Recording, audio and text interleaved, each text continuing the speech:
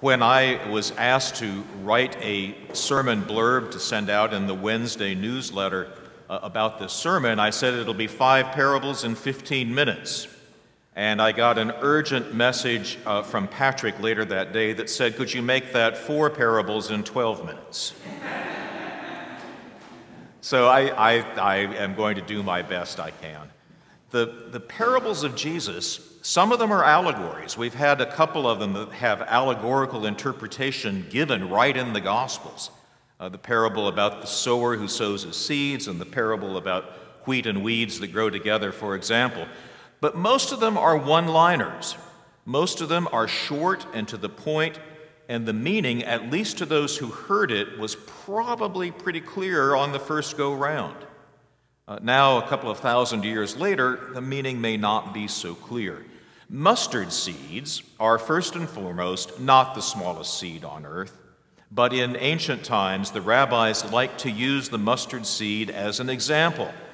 And Jesus, following in that great rabbinic tradition, starts off his parables today with a reference to the mustard seed, smallest seed, but huge result.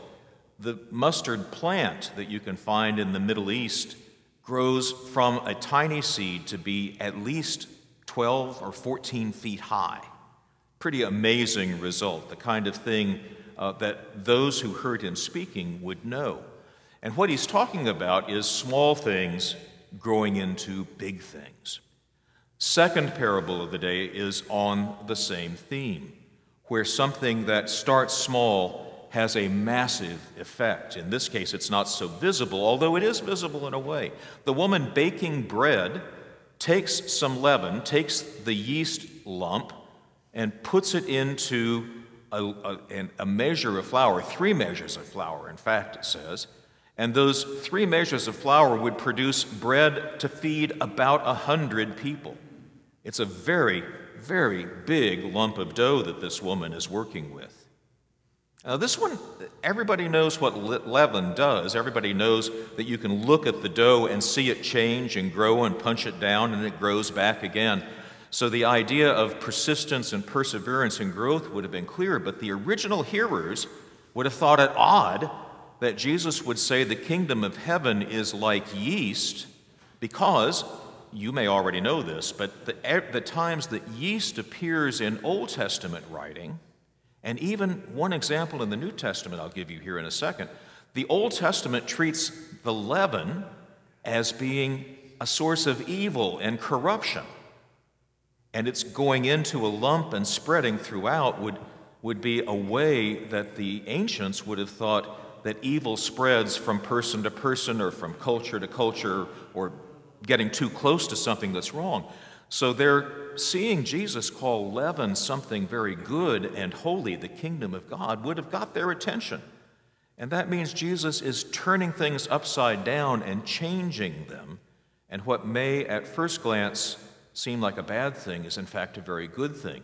We have a parable like that. We have a saying, a proverb, one bad apple spoils the whole barrel, and that would be that Old Testament idea. But Jesus is saying the leaven that we can put out for the kingdom of heaven will touch everyone and everything. It will change the world. So those are the 2 lead-offs about small things that have tremendous effect. In our own lives, have we ever realized, or perhaps in a time of despair or frustration, we're living in a time of despair and frustration right now, we wonder, what difference does it make? Patrick just talked this morning about there being nearly 400,000 people in our state alone who are in need of food. And then we can look at what Christ Church does, or what a project that Terry and I are helping to get underway in Honduras to feed a few households. We're working with about 80 of them, or 90 households, probably 300 or 400 people in Honduras. Here we see that many every week. And you could easily throw up your hands and say, the need is so great. What difference does this that we're doing right here now make? What good is that? But Jesus says mustard seeds and yeast grow and grow and spread. And it's true, we can't touch all 400,000 people who are hungry in Texas from Christ Church, but we can touch the ones who are in front of us. We can touch the ones we see. And you can do that in your own way of seeds of goodness and wellness and health and love, simply by doing the things that we've talked about in past weeks, writing a letter, calling a friend, sending a message, sending a gift, joining in this project or that to make the kingdom of heaven visible in a time when it is rough to see it. And it's rough to see it right now in lots of ways. So don't give up. Don't forget that the persistence and the spread of yeast doesn't get stopped. It's just something that goes on and may be hard to see, but creates a tremendous result. The 12-foot plant has to have that seed thrown in the ground. So those are the first two parables. Don't be discouraged. Do the small things. They tend to grow. The whole kingdom of God is taught first by one man, Jesus Christ. He draws 4 others in his first calling, eventually gets 12. We all know one of those didn't work out. And yet, the tree that he describes has grown to provide rest for birds of the air throughout all time and all history since. It couldn't have looked less likely to succeed than when it was 1 rabbi and 12 disciples. And yet here we are. Now the other 2 are about discipleship. The last 2 parables that I'm going to talk about, we're going to leave the judgment one out because that one, it makes people uncomfortable, and I certainly don't want you changing to another channel at home. I want you to stick with me. So it is 4 parables. It is going to take 15 minutes, though, Patrick. We have 2 other parables about discovering the thing of greatest value and doing whatever it takes to get it. And Jesus here is talking about the kingdom of heaven. He's talking about himself and being his disciple and how that works. You see, Christians cannot just mix in a little Jesus with the rest of their lives the way they are. They just can't go on and pull Jesus off the shelf when we need him and treat him as the seed of the day or the yeast of the day. It's a permanent and 100% relationship. And he changes us, but he doesn't actually make us give up everything. We have to focus everything differently and see it differently.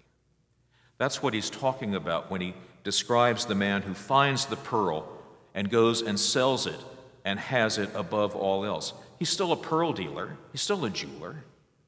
And the man who finds the field and finds the treasure in the field is still maybe a farmer, maybe is a real estate developer, who knows?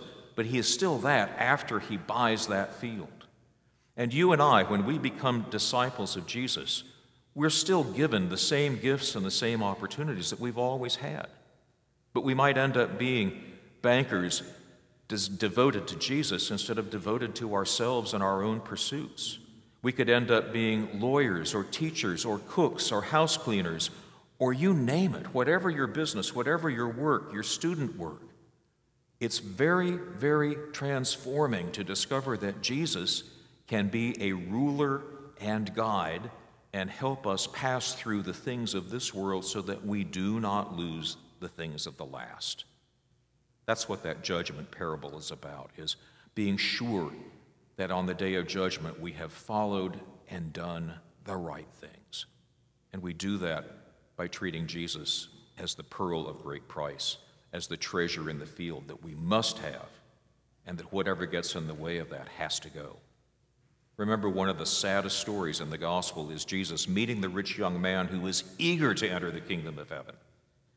But when Jesus says, there's only one thing left for you to do, and that is sell everything you have and give it to the poor, and then come follow me, he's not able to take that step of dedication.